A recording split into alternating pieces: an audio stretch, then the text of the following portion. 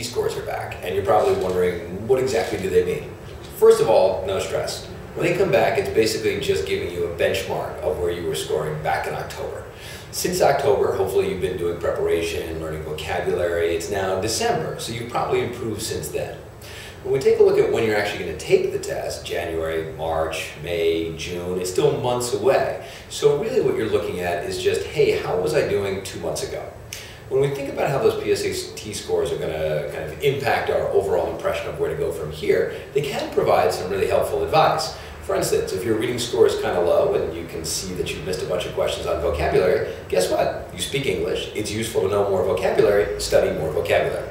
In the math section, if the score is lower than you think and you're taking a look at the questions that you've missed, it might be that you missed some early questions.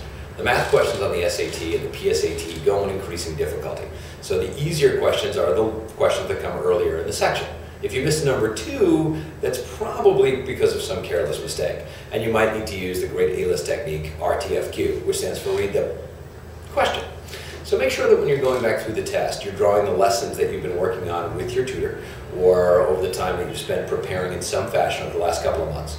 Or say to yourself, wow, I missed a lot of these questions. What am I going to do now? I've got to try and actually kind of kick it up a gear as I go forward. Finally, in the writing section, when you're taking a look at that score, remember most students don't have a good background when it comes to English grammar. Teachers don't like to teach it, students don't like to learn it, so we all kind of pretend that it just doesn't exist. That obviously is not going to work. So you might wind up missing more questions on the writing section when you first take the PSAT than you will when you take the real SAT later on and learn all the different rules of grammar the SAT is testing on: subject, verb agreement, pronoun agreement, parallelism.